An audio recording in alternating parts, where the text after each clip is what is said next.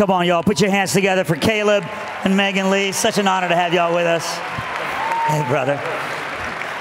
Obviously, a semifinalist on The Voice, and we wanted his family to come because the more that we were watching you guys on TV and rooting for you, not just because you're a great talent, but because you're a brother in Christ, the more we heard about your family story and some of the unique things about it, and thought, wow, the second we get a chance, we got to get you to come here and have a conversation about not just how you're using your voice, to be a platform for ministry, but how you're telling the story of your family. I think to just really cheer a lot of people on to do likewise. And before we talk about all that, can you give us a little bit of your story? Kaleb, tell us about how you became a Christian and your upbringing before we saw you on TV last year. Yeah, I can do that. First off, how are you guys doing? That was like a cold welcome. It's freezing out there, man. We're all thawing out. So you guys are like glad to be here, right? That's awesome. Well, I am too. And to answer your question, my story, long story short, I didn't grow up in a Christian home. Great, hardworking, loving family, but not a faith-based home. And never met my biological father. My mom had me when she was 18 years old. And biological father left at some point before I knew it, and still to this day have not met him. But my mom got remarried. We lived with my grandparents for a few years, and my mom got remarried when I was 5. And early on, I didn't really understand all that. And I know my story is not unique. There's a lot of folks that have gone through that and gone through different versions of that. But all the while growing up, I knew there was something special about that whole dynamic of him stepping in and taking me in as his son. But it was hard to really connect the dots as young as I was. And met the Lord in high school. Fast forwarding through life, I started playing guitar and singing when I was 8 years old, and that was always something I wanted to do. And I had a friend of mine invite me to sing at church. And I just wanted to be a rock star at that point, so I didn't care where it was. So I went and never left. God got a hold of my life and really started using the things that He had birthed in me a long time ago for His kingdom, and that's essentially how we met. And the rest is history. But it's been a kind of crazy ride, but it's been an awesome one. Meagan, you have a different kind of story. I mean, you grew up in a strong Christian home, but tell us a little bit about yourself and then how you guys met. Yeah, I grew up in a Christian home in Indianapolis, and then I was going to go to a Christian college in Indy, but ended up getting a full ride to run track at Murray State University. Yeehaw! What? So on. You can't say that here. Sorry. It's like the name we don't speak of. So I went to college hours away. I didn't know a single soul. But I always felt growing up that I was going to marry young, and I even had a list written out of what I wanted in my future husband. And I met this guy, and he had all of them. Do you want to know what was on the list? I'm going to tell you. I don't care if you don't want to know. Okay, so number 1, he needed to love the Lord, right? Number 2, I wanted him to play the guitar and sing. Nailed it. And number 3, this was like bonus points. He needed to have curly hair. And when ta-da! It's gone now, but this man had a fro, and it was awesome. We don't have pictures of that, do we? Now, was it a mullet or was it like full-on Kenny G or what? So cute. Oh, it was full fro. Somebody needs to find a picture real fast so you can see this. Let's move on. But we met, and 5 months into it, he proposed, and 9 months later, we got married. It's awesome. Yep. When you know, you know.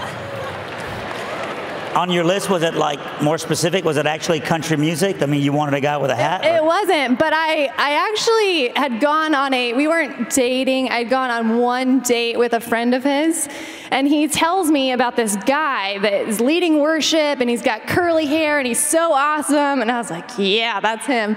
And our last name is actually Sharmahorn, which is not marketable at all. So he went with his middle name, Kaleb Lee. So we go, and the guy introduces me to Kaleb, and he said, hey, this is my buddy Kaleb Sharmahorn. And I said, what is your last name? And then we ended up. Sharmahorn? Exactly. Yeah. Bad. Thus Lee. Yeah.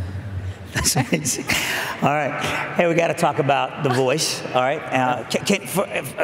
Maybe a few of our students aren't that familiar with the premise of it. Tell us a little bit about The Voice, and then I want to watch a video of your blind audition, all right, from the show. But for anybody who's not familiar with the show. So you guys watch The Voice? How many people watch The Voice? Watch The Voice. We got a lot of Team Kelly fans in the house, I'm sure. That was weak. Yeah, so The Voice, it was a crazy deal because we never really watched The Voice much. But the whole premise is, you go audition for 4 celebrity coaches, and that's awkward. You're in Hollywood, and production is, and that's awkward because you've never done that before. And they're turned the other way, which is awkward again. And they just put you in this situation, this pressure cooker kind of situation, right? And but all in all, it was a lot of fun. It was a long journey to get there. I never really auditioned. How many people are trying out for the few that actually get on the show? So there was about 40,000 folks that auditioned for my season, and I think that's kind of the normal number-ish. Actually, they reached out to me. They found a video of mine on YouTube and reached out and said, hey, would you be interested in auditioning? Flew me to LA, and I did an audition for producers. And the next 2 weeks later, I was in LA for the blind auditions, and I was there for a month, and the rest is history. So these 4 celebrities are faced away from you. You're singing, so they're basically voting whether they want you on their team or not, completely based on your voice. That's the name of the show. And then past that, you start competing, and you can actually get turn from one team to another. Is that right? Yeah. So you of the 40,000, they dwindle it down to 100 that comes to the blind auditions, and the 48 of those make a team. So it gets cut down quite a bit pretty quick. And throughout the process, you do a battle round and a knockout round where you're going up against someone, and then after if you get past that and you make it to the top 24, it's live shows from that point on. And it's week to week, and it's a crazy schedule, for us. So we did a live show on Monday. We were on set all day. Live results show on Tuesday, and Wednesday morning we wake up and here's your new song, and you learn it and film and rehearse and record and do it again on Monday. So here's your blind audition. Let's watch this.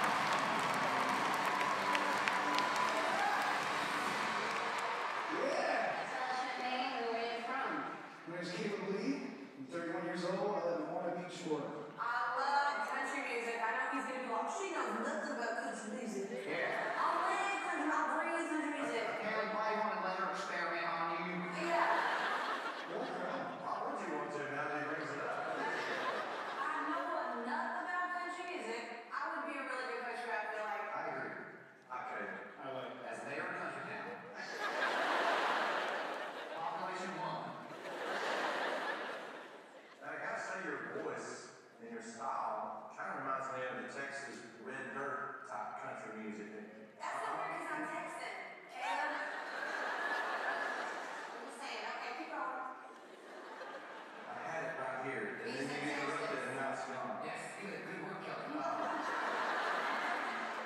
Our plan is working. Will you please go make us a drink or something with that shirt on and get out of here?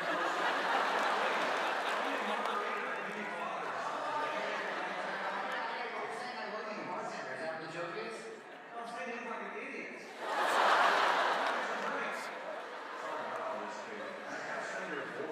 Stand out on country radio because it's so gravelly, a little bit bluesy sounding. Have you ever made a trip up to Nashville? Have you ever gave it a shot? I was in Nashville for a few years, songwriting, and I put it to the side. And I've been in the corporate world for the last 7 years, taking care of my family. My wife, and my kids, and my friends have continued to say, don't give it up, and I'm here because of them. That's great. Nice.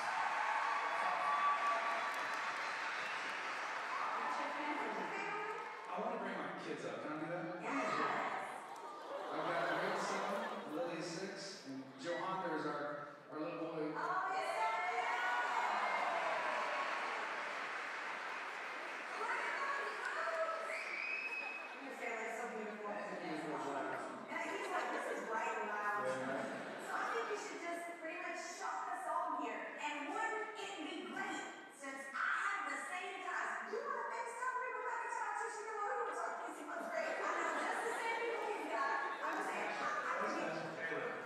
Don't listen to this. Don't listen to this. One more thing to say. Don't you want to stay here a little while?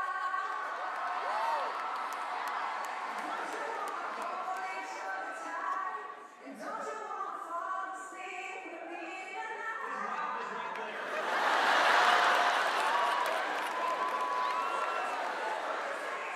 enough for Jason and me.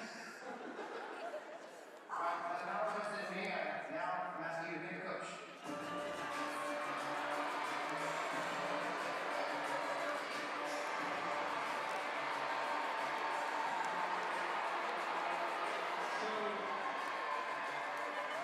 My kids watch the show, and they're huge fans of Blake. I pick Blake. Oh, wow. I haven't seen that in a long time. That was a memory. Man, does that moment change your life? I mean, you have 10 million people on average watching that show. So you go from someone no one knows to all of a sudden the whole world is cheering you on. My favorite part is the line, his wife's right there, all right? But my second favorite part is you look at your family, you look at your kids, and you look at your wife to make a decision on who to choose, which transitions, puts us, like right now, like tell us about your family and tell us about your kids, and obviously your life since then has been a whirlwind. You just finished a record. Kelly Clarkson's completely budgeted it, and you guys are about to release that. You're about to take off even to greater heights, but the demand of that on your family, tell us about being a dad and a husband and putting that all into just time management in your life. Yeah, you know, it's a full circle story because, as I mentioned on the video and my audition, you know, I did the Nashville thing, the music thing. Gosh, 10 years ago, 19 years ago. It was just around the time we got married. Been married 10 years. 11 years this July. I'm sorry. Anyway, doing the music thing, and I had a record deal go south, and I had a lot of opportunities that a lot of other people have shared. You know, no one has ever had 100% success. You have your failures, you have your roadblocks, and it came to a point to where I had to choose. And it wasn't, for me, the way I like to put it, it wasn't me running from music, it was me running toward my family. It was a change of pace in that regard, and so we packed up and we moved to Florida. Had one baby on the way, Graylin. Graylin was there, Lily was on the way, and Joe Hunter was yet to be born. And so that, for me, this whole journey has been first going after and running toward my family.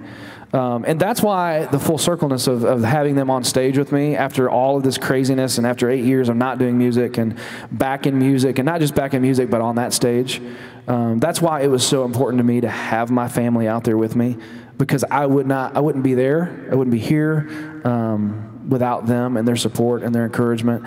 And I wanted the world to know, I wanted my family to know that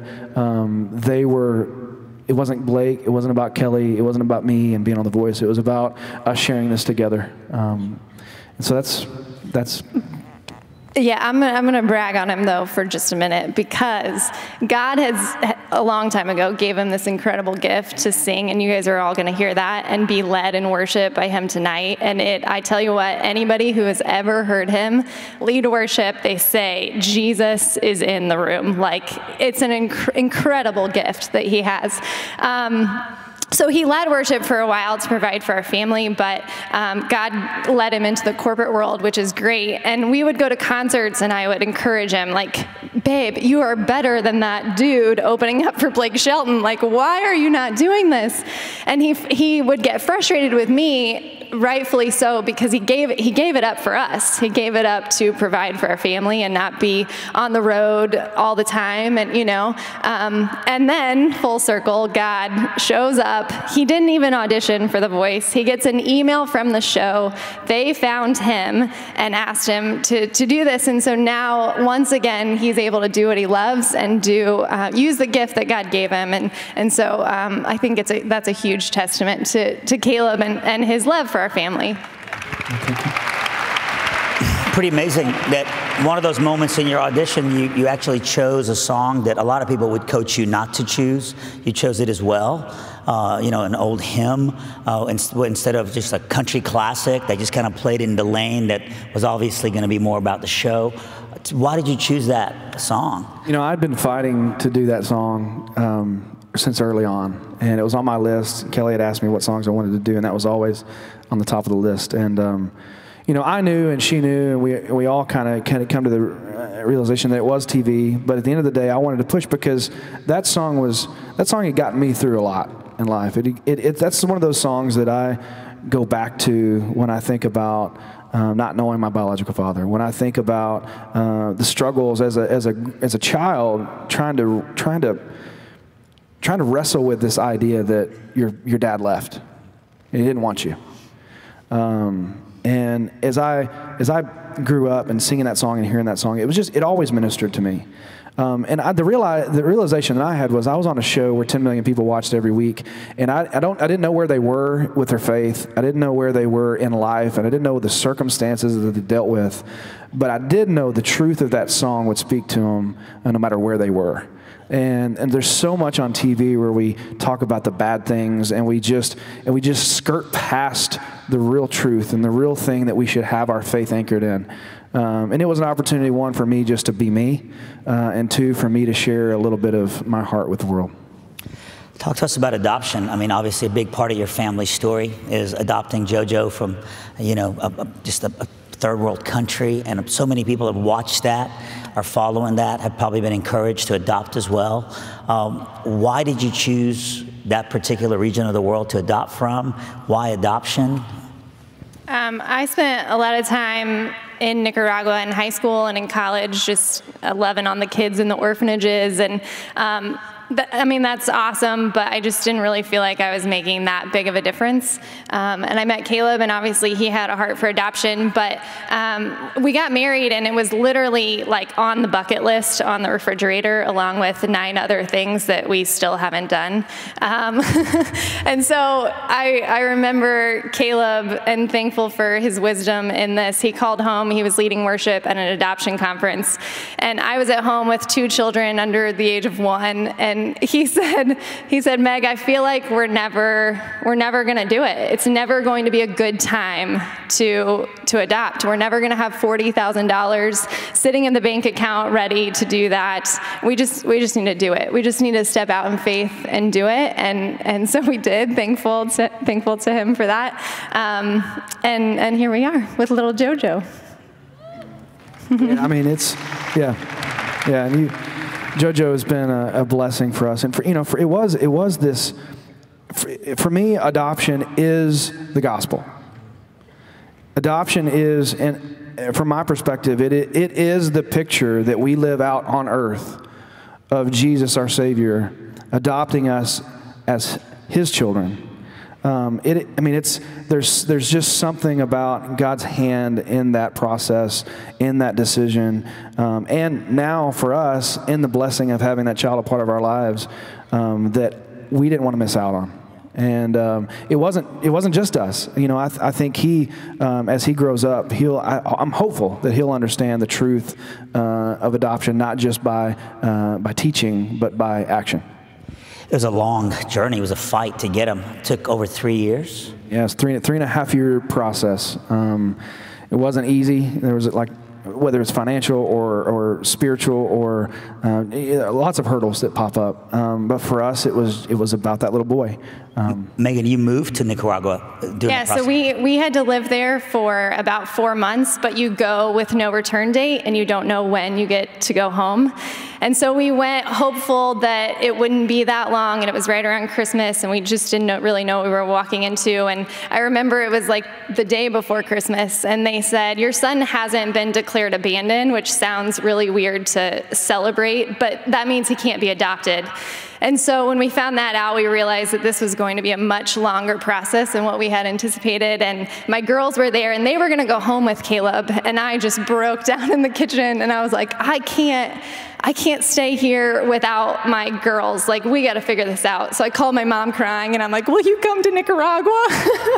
So she came, and Kaleb was back and forth working, and it was not an enjoyable time in our lives, but well worth it. And like you said earlier, how many orphans did you say? 180? 186 million in the world. 6 million. Like, we were aware of that number, and what 186 million minus 1 is really, it doesn't make that big of a difference to that number, but to him and to us, it made all the difference in the world. Yeah, I know our students are hearing this and they're just dying to meet JoJo. Would you like to meet the Lee family as a full?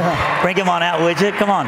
These beautiful little girls, and then 8 and 9, right? Are Yeah. So 9, 8, and well, almost 8. She likes to think she's 8. There you go. And then JoJo's 5.